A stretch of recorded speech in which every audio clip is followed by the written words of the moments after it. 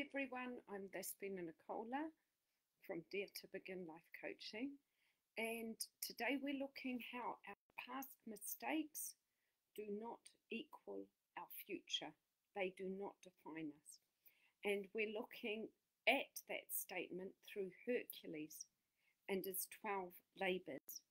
Because, as I said, we'll be going through Hercules' 12 labors and looking at how through mythology you can look at yourself and you can look at what you're doing and try to correct what is not working in your life through stories, through ancient stories. So Hercules came up against a tragic fate. He was born from the god, King Zeus, the god Zeus. He was the king of all the gods, and his mother was immortal. So his mother was a human, and the mother, she was deceived into thinking that it was her husband, but it was King Zeus. And so Hera, who was the stepmother of Hercules, hated Hercules because it was through infidelity that against her that he was born. And that's what happens to us sometimes. We are up against past actions of others, and we are fighting things that we don't know nothing about. It's not our fault. And sometimes we become victims of our parents or of society, and we become victims of victims of victims. I mean, that's how generational curses occur. And Hera, who was the stepmother of Hercules, she actually made him go insane and slay his wife and his children. That's how much she hated Hercules. Oh, a bit of a story there, but learning through the labors, she made Hercules do 12 labors. And learning through these ancient stories, we can find like issues that are going on in our lives and look how through mythology we can tackle our problems. Today we're looking at more of a summary, but next week we're going to start on the 12 labors and looking at them in more depth. But it's a matter of resilience and being able to overcome any adversity to get through like curses that are put on up against you, and through art and through stories and through movies and books and videos, I don't know, YouTube videos even, we can find the inspiration to overcome things that we are going through, the dark chapters in our life. And so let's just explore each of the 12 labors of Hercules, but we're going to do it quite quickly, but we'll be going into more depth anyway through April and May. So the first one is the Nemean lion. And Hercules, actually, I've got a picture of this. Hercules, actually, where is it? Hercules managed, here it is here, I don't know if you can see that. Hercules managed to kill this lion. And what does a lion represent? It's the ego. So he managed to kill his ego, or he just faced the challenge head on. And it was through this determination and positive mindset, he was able to face his vulnerabilities and triumph over them and become strong.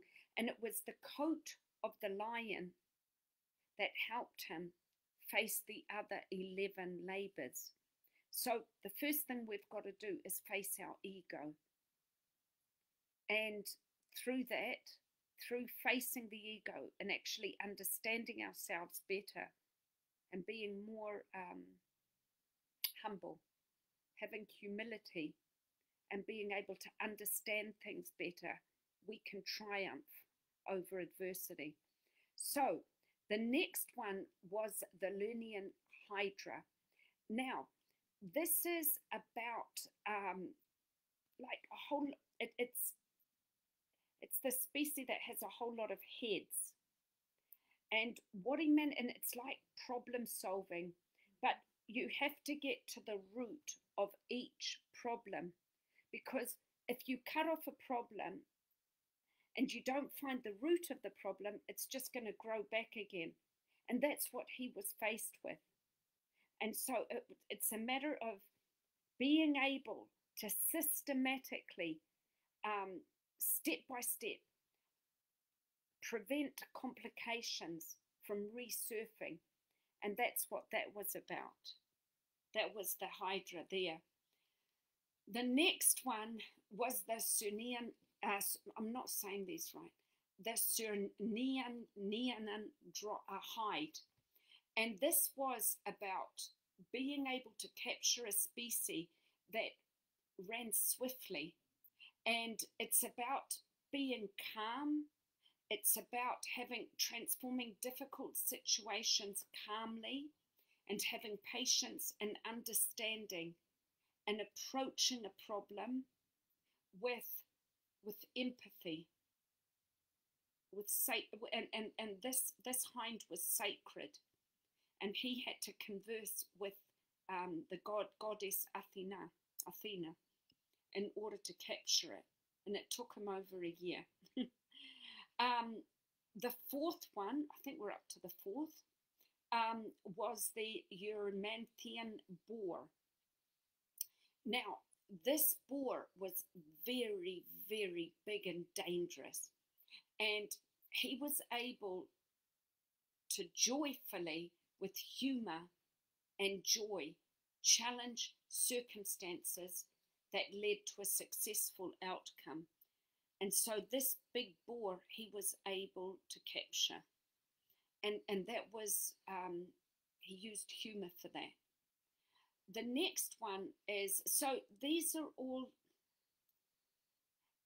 how really difficult challenges, labours in our life, that we can find a solution for everything if we're able to use these things.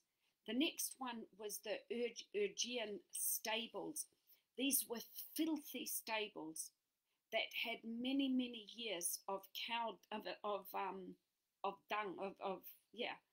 And basically, he was able to use his creativity and manage all of this like poo for many, many years. He was able in a very short time to clean it out. And that's about creative thinking and just washing away filth through creativity, such a daunting task. And he was able to use innovative solutions through, to manage this. The next one is the Stymphalian birds. Now, these birds highlight, again, overcoming obstacles and using creativity and a strategic thinking, focusing with grace and efficiency. And then we've got the Cretan bull, and this is about how chaos and order, and you have to, like Jordan Peterson says, you've got to get away from, you've got to create order in your life from the chaos. And it's about maintaining posture, composure, and addressing chaotic situations and adversities. And I suppose, your adversaries you can make them into your allies. So you can use opponents that can actually help you.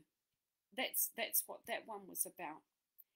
The other one was the man-eating horses, the horses of Diomedes, and this involved an act of kindness and understanding and compassion.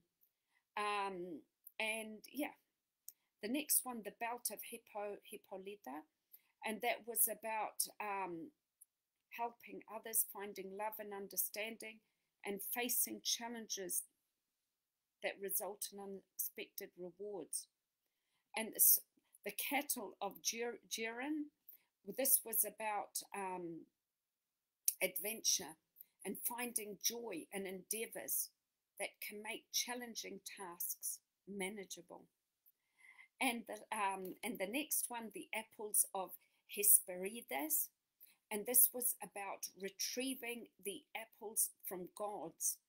And so this was about communication, because he wasn't God, he was half God, but he wasn't a full God.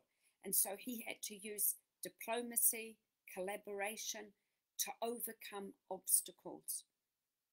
And so all of these skills he learned. And the last one was Cerberus, and that was actually going to the underground, actually going into the depths of his fears, going underground, and actually challenging a situation with empathy and coming up with a transformative solution that changed his fears into strength and resilience and being able to cope. Now, and so through these 12 labors, we are able to look at what we're going through, through these stories, and change difficult situations and challenge ourselves and become stronger and more resilient. Just to end, I want to pray with you so you can face your challenges. And this is a prayer that I got from an Orthodox prayer book, and it's requesting your guardian angel. And so here we are. In the face of our fears, we have tools to help us. We have a guardian on our side. We've got our angel that is actually stronger than us, that can help us. We've got our Hercules, our guardian angel, that is there for us, that can go through all the daunting tasks. So here it is. O holy angel, guardian and protector of my soul and body, heavenly companion in life, do not abandon me, the sinner, nor let the enemy overwhelm me through my weaknesses. Take hold of my weak and feeble hand and guide me on the way of salvation. Yes, O holy angel of my God, guardian and protector of my soul and body. Overlook the many ways by which I have grieved you, which is every day.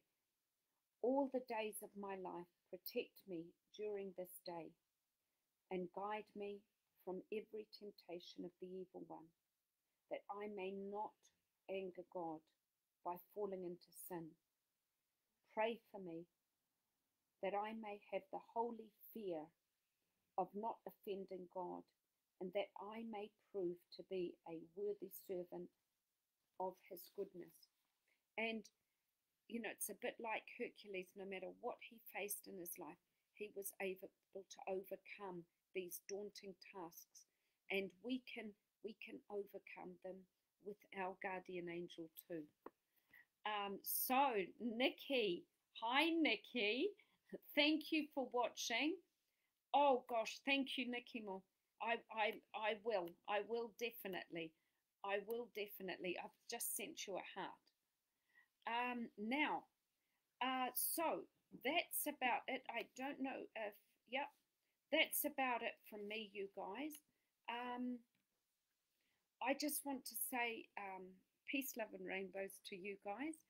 And remember, you guys, ask your guardian angel to help you, and you can be Hercules. You can get through anything. And I'm just going to say, live your lives and follow me next week. We'll be looking at more labours in depth. We'll be going through the first labour about the ego. We'll be looking at that specifically. Thank you so much for watching, Nikki, and everybody else. Love you heaps.